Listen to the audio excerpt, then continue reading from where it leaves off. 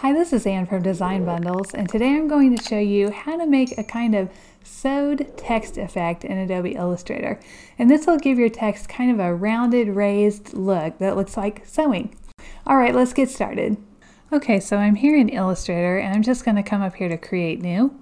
We'll go to Print, and then I'll choose Letter, and then I'll Create.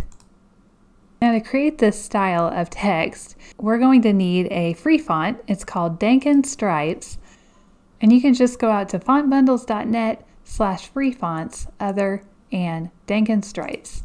And you can download it here, and the link will also be in the description. To download this for free, you'll need to log in to Font Bundles, but you can get a free account. It's no big deal. Okay, so I'm downloading it now. If you're in Chrome, you'll see it come right down here to the bottom left. We'll click on this little caret and choose Show in Finder.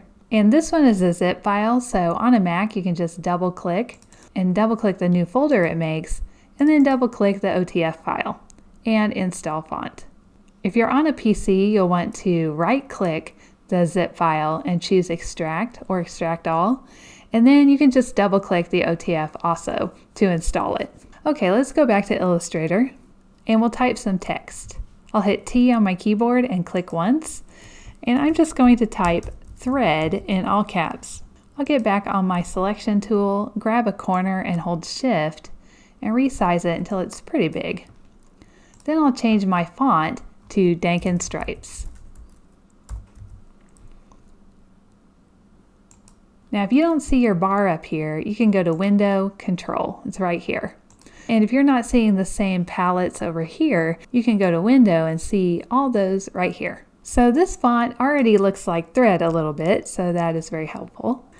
Let's make a copy off to the side. I'll hold Shift and Option or Alt on a PC. And then I'm going to click on the original and do Shift Command O. That's Shift Control O on a PC. You can also go to Type, Create Outlines. Now this will make your text not editable anymore, so you can't have it say anything other than thread, and that's why I added this one over here that you can still type into. Okay, now we want Illustrator to see these little stripes as individual pieces, so let's ungroup them with Shift Command G or Shift Control G. We can do that a few times. Now this shows that it's a compound path. That also helps Illustrator to see that it's one shape.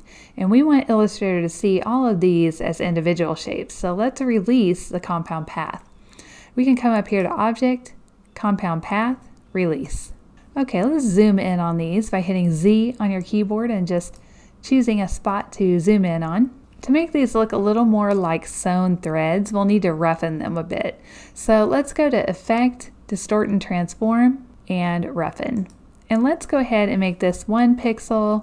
We want absolute, and we'll preview this so we can see what's going on. You can see it's a little bit rougher than it was.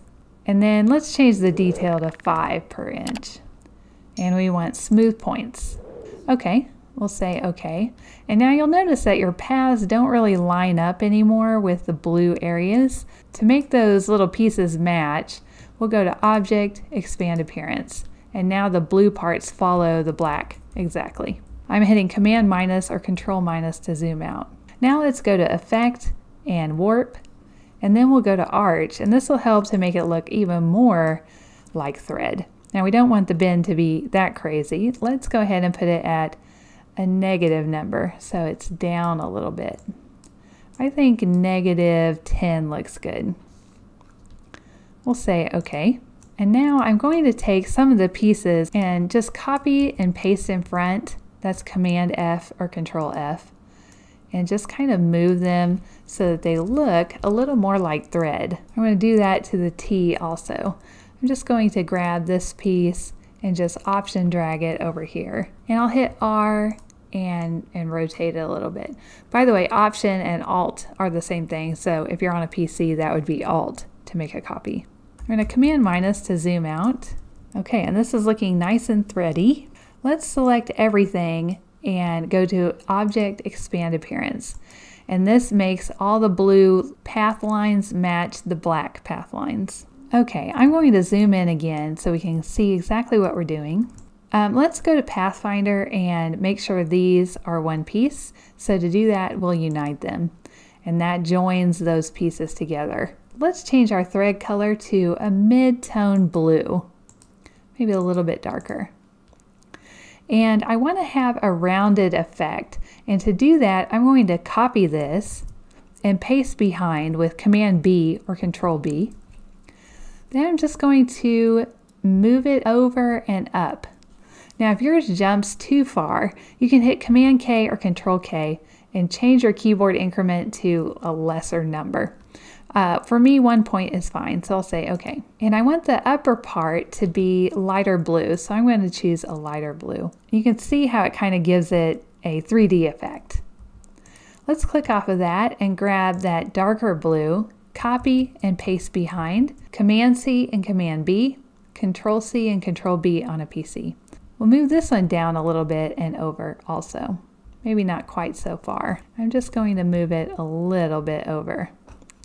And then I'm going to double click on my blue and get a much darker blue. Let's move it a little more. We can also grab each piece and move it around again if we don't like how far we went with it. So I think I'm going to move this one in so it's not getting so close to some of these parts. I'll Command minus and zoom out to see how it looks. Okay, it's looking a lot like thread now.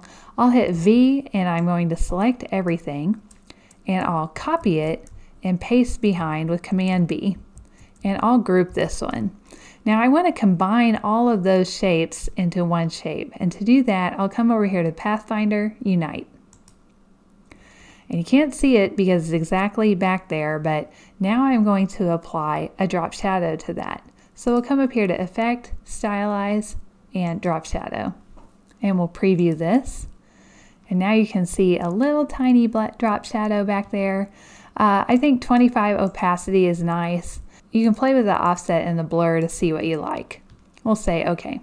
All right, now I'm going to give this a background, so I'll hit M on my keyboard and draw a rectangle. I'll hit Shift Command left bracket or Shift Control left bracket, and I'm going to come down here to quite a bit darker blue. And that's it. Now we have a kind of embroidered thread look for our text.